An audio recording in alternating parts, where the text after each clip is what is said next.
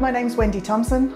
I'm a clinical academic dentist here in the northwest of England, and my research is about the care of people with toothache, and in particular with a focus on reducing antibiotic prescribing safely so that we can tackle antibiotic resistance.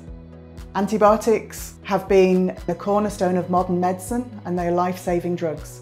And when people need antibiotics, they need them to work.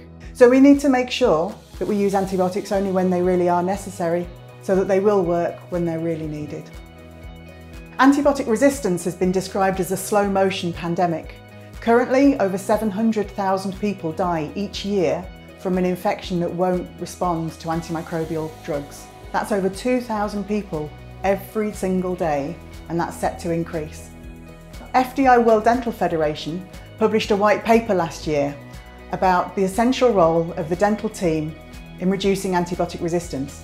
And it talks about three main strands of approach. It talks about preventing and controlling infections. And as dentists, that's important. Routine dental care is all about preventing pain and infection, stopping people getting problems in the first place. And that's a really important strand of tackling antibiotic resistance. It then talks about using antibiotics only when they're absolutely necessary. And another way of putting that is called antibiotic stewardship.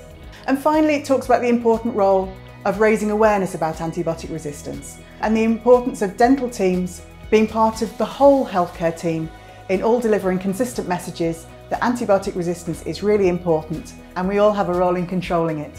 There are studies that show that 80% of antibiotics prescribed by dentists, certainly in the UK and the US, are not necessary, and that those patients could be treated with procedures instead. So we need to be doing everything we can to reduce the number of antibiotics. And that's not just about individual dentists making a change to their patterns of practice, but that's about the whole context, the way in which dentistry is provided in different countries, to make sure that dentists are equipped in their surgeries to provide treatments rather than prescriptions. In dentistry being a business, we have the adage of the customer's always right, except in this case, the customer isn't always right. And so in terms of dealing with patients who really want antibiotics, we've developed a complex intervention based on shared decision making. It provides dentists the nudge to ask patients, do they want antibiotics? And explaining that a procedure is actually the quickest and safest way of solving their pain. In terms of any negotiation, having the confidence to know and to stick to your bottom line is very important as well. And those are skills that we're not necessarily taught at dental schools. Antibiotic resistance is a problem for the future, but it's also a problem for the here and now. We live in a global world and infections pay no respect to borders. We're going to need to learn how to live with this into the future in just the same way that we're going to need to learn to live with COVID.